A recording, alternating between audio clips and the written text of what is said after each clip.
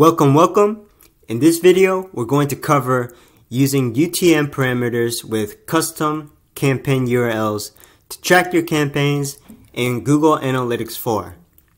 UTM parameters are great for tracking your digital marketing campaigns, for example, email and social media campaigns, so you can capture data around how they're performing, including the number of users, sessions, and conversions. Let's look at the GA data with and without UTM parameters. We're in this traffic acquisition report under the acquisitions collections. And we have the session default channel group as the primary dimension. I added a secondary dimension for session source, so we can see the specific traffic sources for each channel group. And without UTM parameters, we can only see the traffic at a high level. That is, all the traffic from Instagram is grouped accordingly for that specific traffic source. So we can't tell what kind of content the traffic came from. We can't tell what kind of campaigns the traffic came from. But if we add UTM parameters for campaigns, the traffic source, traffic medium, then we can see the specific content. So this is a custom report for campaigns that I added with the primary dimension for a session campaign and then secondary dimension for a session source and medium. So we can see the campaign here. You can also name the campaign according to the type of content that you post. But our campaign name is Winter Campaign, and the source is from Instagram with the medium for social. So if you go further down here, there's another campaign called Fall Campaign that's also from Instagram and has a medium as social as well. So UTM parameters can help you differentiate where the traffic is coming from, what kind of content you posted, and what kind of campaigns you're running from those specific channels. There's a link in the description for this custom campaign URL builder and tracker that comes with a checklist, a builder where you can easily build multiple campaign URLs and track them in one place. Let's start with our list of common mistakes when using UTM parameters for campaign tracking. And for the first one, I'm not going to go with something easy and obvious like not using UTM parameters at all, because we realize how important it is to track each of our campaigns. But number one will be using the same UTM parameters for each campaign. And what I mean here is if you use, for example, UTM parameters for Instagram, you use the source, the medium, and the same campaign name. So no matter what you're posting on Instagram, you're using those three UTM parameters. If we use the same UTM parameters for any and all campaigns that we run on Instagram with the same campaign name for that UTM parameter, then we won't be able to track, we won't be able to differentiate the performance for each campaign that we run on Instagram. So whether you're running a discount promotion, whether you're running a spring promotion, or any campaign, if it's using the same UTM parameters, they'll be lumped into the same group in Google Analytics reporting. If we're using these campaigns, if we're running these campaigns on Instagram, we want to make sure that we have the appropriate UTM parameters for traffic source, whereas Instagram, campaign medium, that UTM parameter will be social. But when it comes to campaign name, we want to have distinct names for each campaign. So we have one for fall campaign and one for winter campaign. That way we can compare the performance between the various campaigns and we can see what kind of campaigns work well. Mistake number 2 is using inconsistent naming conventions for your UTM parameters. We're looking at a campaign report with session campaign as the primary dimension, and we see here in row 3 we have fall campaign, 2 words, first letter is capitalized for each word with a space in between. In row 6 we have everything lowercase with an underscore in between. Now some other variations you might see if there are inconsistent naming conventions. Everything's lowercase as one word, or you're using camel case. And this creates a headache because if you want to see the metrics for the one campaign, you'll have to sum up all the metrics and figure out weighted averages if you want metrics like average engagement time per session. So using the same naming convention will save you a lot of time. And just be aware that Google Analytics is case sensitive. So if you use different cases for the UTM parameter for the same campaign, then it'll show up as another line item. It'll show up as a different campaign, similar to this. If you're working with a team, make sure everyone is on the same page, everyone is aware of best practices, or just assign one person to manage and distribute your custom campaign URL links. Third mistake is neglecting to use the appropriate UTM parameters and thereby failing to collect important campaign information.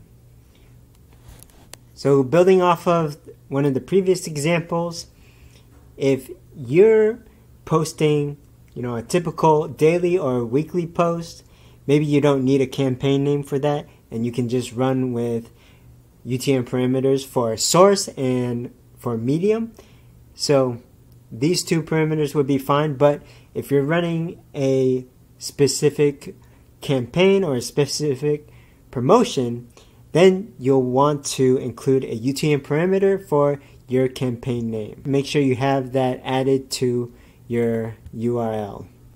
That way you can track the performance for those campaigns.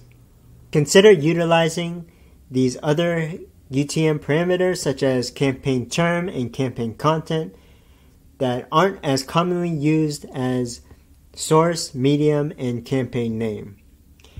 Your campaign term might be any paid keywords that you're using, or your campaign content might be a landing page, a product you're promoting, or a topic that you're promoting for your target audience.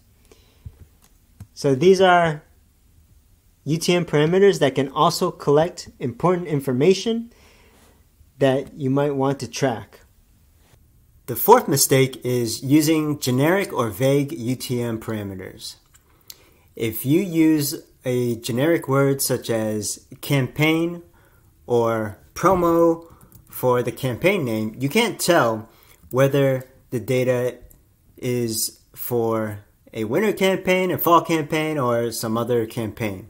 So make sure you use descriptive and meaningful UTM parameters.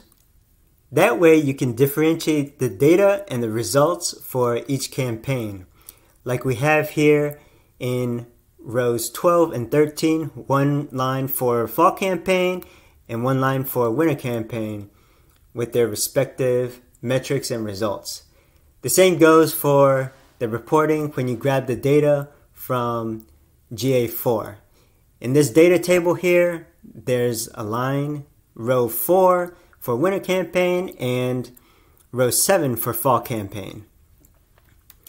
The fifth mistake is using the wrong UTM parameter values.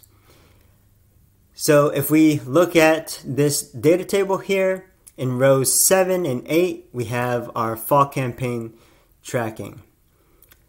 But we have this secondary dimension that tells us the session source and medium. And if you notice in row 8, the parameters are switched incorrectly.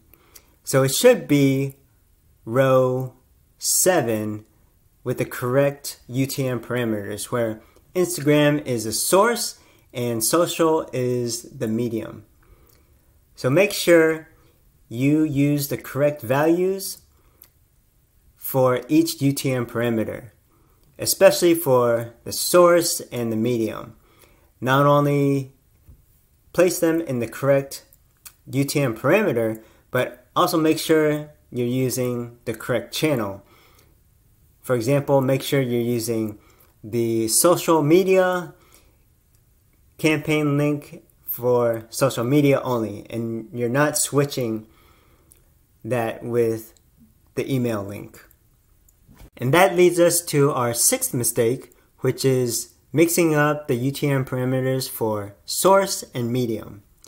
As we saw in the previous mistake in our GA reporting, if we look at line 8, where we have the fall campaign and the secondary parameters for source and medium are switched. So social should be the UTM parameter for medium, and Instagram should be the UTM parameter for source. And as a reminder, a source is the specific traffic source from which your traffic arrived from. So that would be a specific social media network, Instagram, Facebook, TikTok, Twitter, or a email campaign. And the medium would be the traffic channel. So that's a level up from the specific traffic source. And that would be either email, referral traffic, social, or some organic traffic. Mistake number 7 is tagging your custom URLs with more UTM parameters than you need.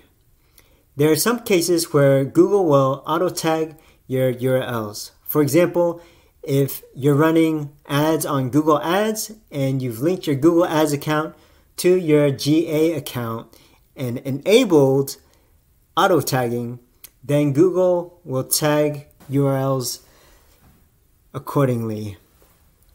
But if you're running ads, CPC campaigns on other ad platforms, then you'll need to tag your custom URLs, your destination URLs, with UTM parameters. There are your referral links where Google will automatically pick up where that referral traffic is coming from. However, if you're running a specific campaign, then you may want to add a UTM parameter for the campaign name. So, for example, if you're running a campaign on muscleandfitness.com as the traffic source, that'll be from referral for the medium, and you can include the campaign name in the UTM parameter for the URL. Google will also automatically pick up traffic from search engines, so there's no need to tag URLs with search engines in mind. So you shouldn't attempt to tag any links with organic search traffic or organic keywords. The 8th mistake is sending personal identifiable information, or PII, in your UTM parameters to Google Analytics. This is absolutely against GA's terms of service and is prohibited. So don't send any data or any information that could identify an individual user. So that includes names, email addresses, social security numbers, anything personal that can be used to identify any single user. The ninth mistake is publishing your custom URLs with your UTM parameters too quickly. That is, you don't double check your links. So let's say this is on a website or a web page that we're about to publish. If you see your link here, you can hover over it, and in the bottom left corner, you can see the full URL. So make sure all the parameters are correct, but you can also check to make sure that your top level domain or your subdomain works properly. And the way you can do this, if you don't want to skew your campaign results, is to copy the link, paste it in your browser. So for example, let's just say this is our browser here, and remove everything after the question mark and go to that link. So that way you can be sure that your custom URL goes to the proper destination. So those are the common mistakes when it comes to using the custom campaign URLs and the URL builders with UTM parameters.